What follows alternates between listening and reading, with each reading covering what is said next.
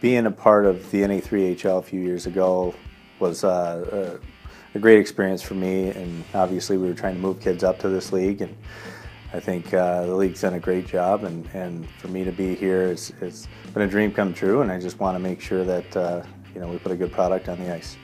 Getting the team back to the Robertson Cup final is what everybody in this league is trying to do, and when you have 23 good coaches and good teams, it's a goal of ours, and I'm hoping that with the players that we brought in, we're going to have that opportunity this year, and that's the way we're looking at things going into the start of the season. The main goal this year is obviously to have good team unity. We want to obviously play a tough game. Want to get the fans excited. We should have a really good, fast team that's going to be in your face and make sure that we're playing with a little bit of grit and grind.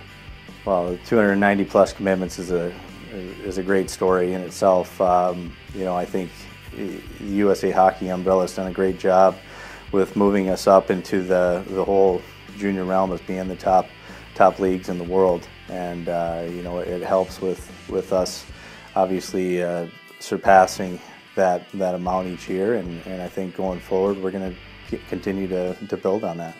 Travis Coppenbuetel just actually committed to the University of Nebraska, Omaha. He's going to be a big part of our team this year.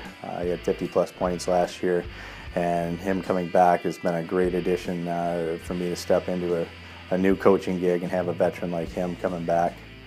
For me to have a job coaching here in this league, it's been one of those situations where obviously I've seen a lot of games, known a lot of the coaches that have come through here. They've all done great jobs and moved on with their careers, and I'm hoping that this is my goal as well, is that it's a stepping stone and gives me other opportunities.